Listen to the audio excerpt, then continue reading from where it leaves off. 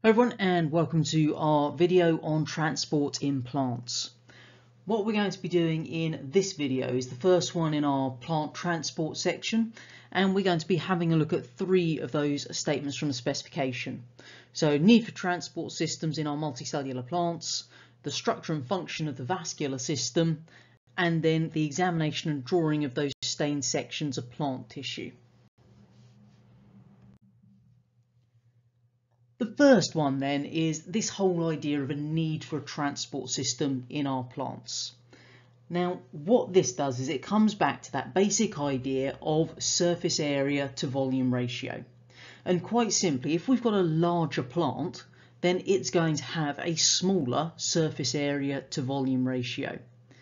So what that actually means in practice for our little plant is that the substances that it's trying to actually transport to get them to all of those cells will have to move over these large distances. If you think about how far it is from the roots of a tree right the way to the very top leaves, it's quite some way. So what we find is diffusion itself would be too slow to actually meet the needs of that plant. So therefore they need a specialist transport system. So they're going to need this transport system in order to move those water and ions from the roots up to the leaves.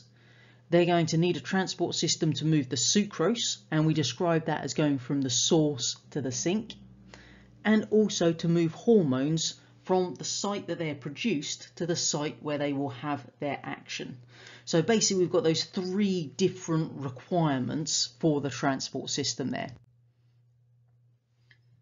In terms of oxygen, and the reason that we don't mention that as being something that requires this specialist transport system is because our plants aren't really metabolically active, not overly so anyway.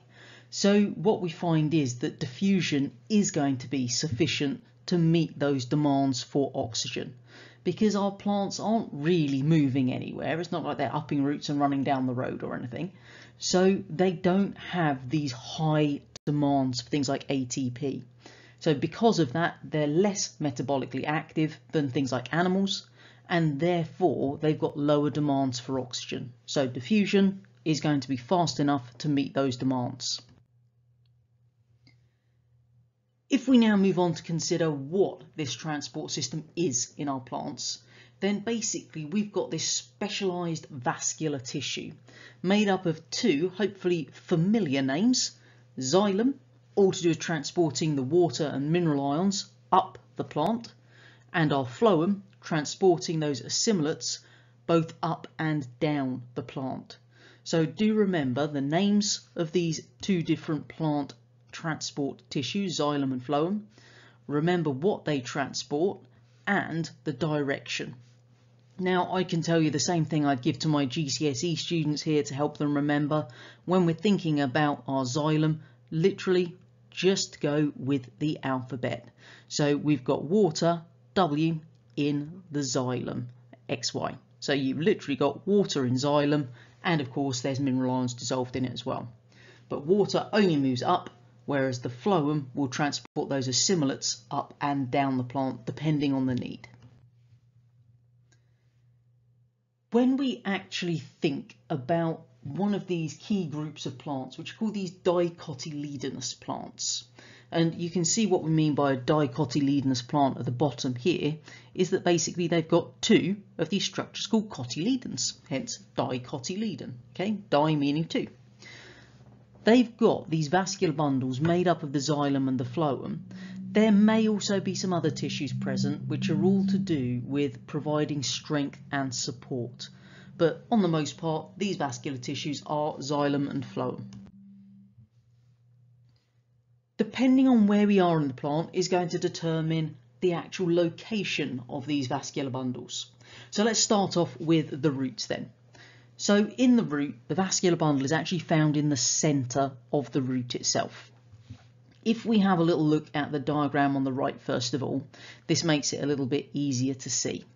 So what we're going to start off with is this little X shape. So this X shape in the centre here is the xylem. Now it's not always X-shaped, but it is frequently X-shaped. It is, however, always in that central position. Then if we have a little look, we've got these little blue sections. So between those little arms of the bits of the X for the xylem, we have got the phloem in those 4 regions. So basically xylem is that central X, and then between the arms of the X we've got our phloem, the little blue bits on that diagram.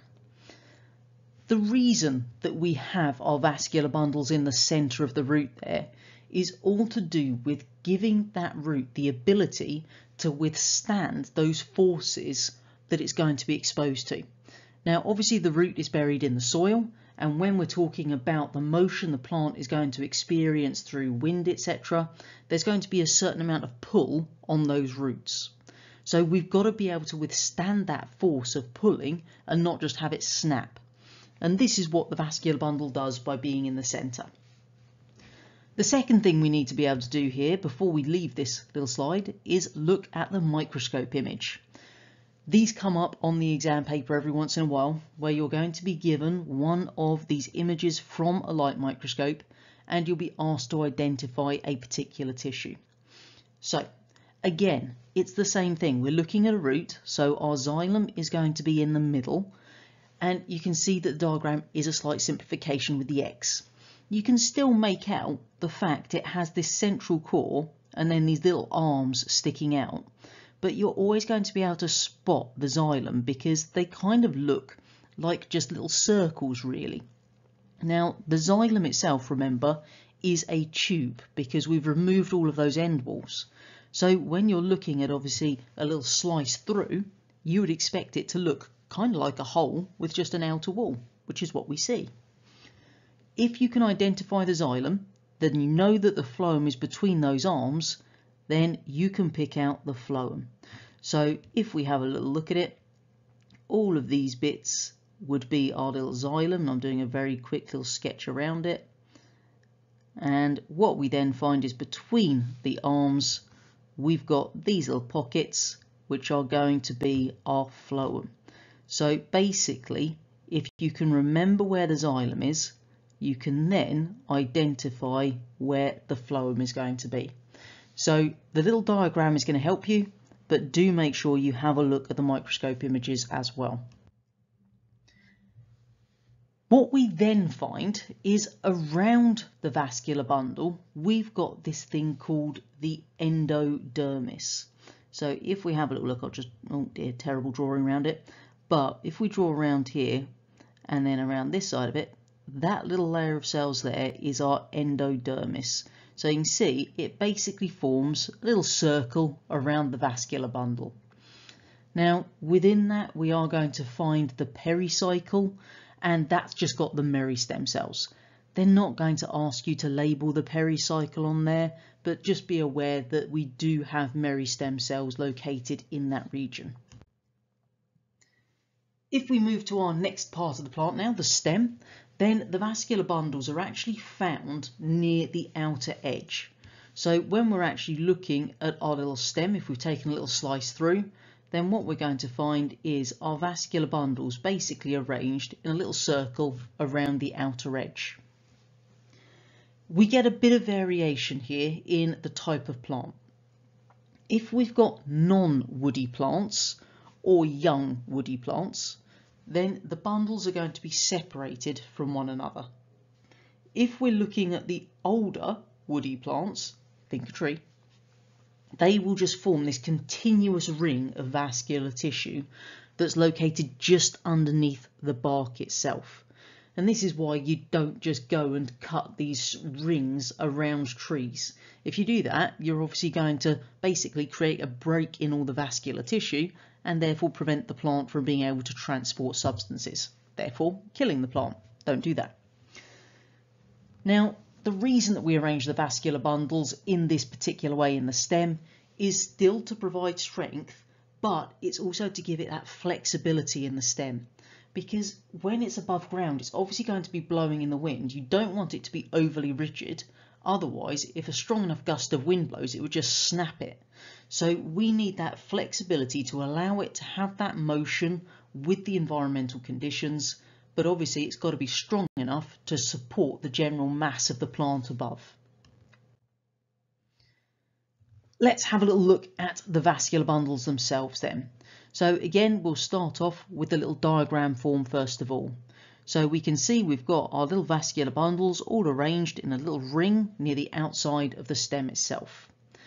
When we're trying to identify where the xylem is and where the phloem is, xylem is always found on the inside, so the pink bits on the diagram, and the phloem is closer to the outside, so the bluish coloured bits on that diagram.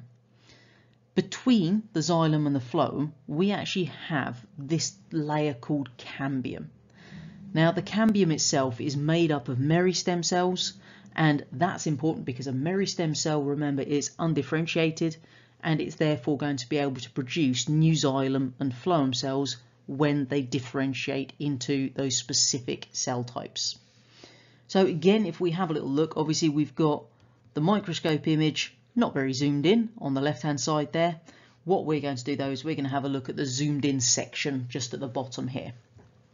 So what we have said is we are going to have our xylem on the inside. Okay, so basically here we can see our little pockets of xylem. So there's another one there, here's one here. So basically the bits in the red are the bits of xylem there that we can see.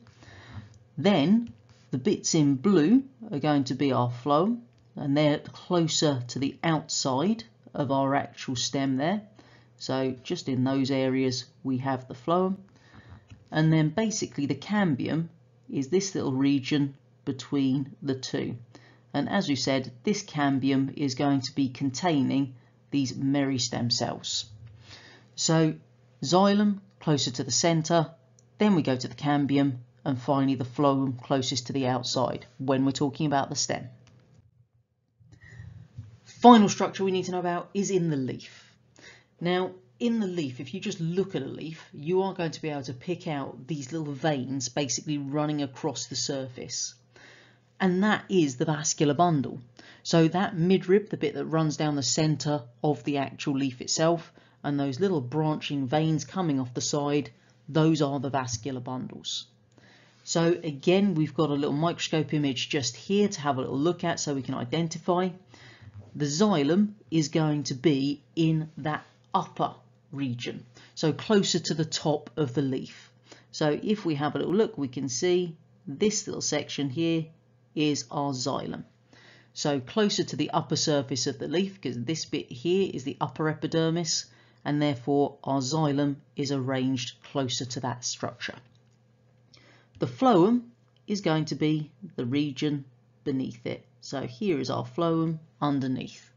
So basically what we have here then is a nice simple way that we can obviously identify those key bits. If you remember that the xylem always looks kind of like you're looking at a drinking straw from above when you were looking at any of these little microscope images, that's going to help you to pick it out. Obviously you'll be able to identify the vascular bundles in any of these structures, and then if you remember the orientation of xylem and phloem as to whether it's closer to the top, closer to the middle, etc., you are going to be able to pick it out on any image they give you. They're not going to try to trick you with this. It will usually be quite clear from the image you are given. As always, don't forget to subscribe to the channel so you can see when we next upload a video, and of course head on over to the A-Level website where you can find a range of other resources designed to help you with your A-Level biology studies.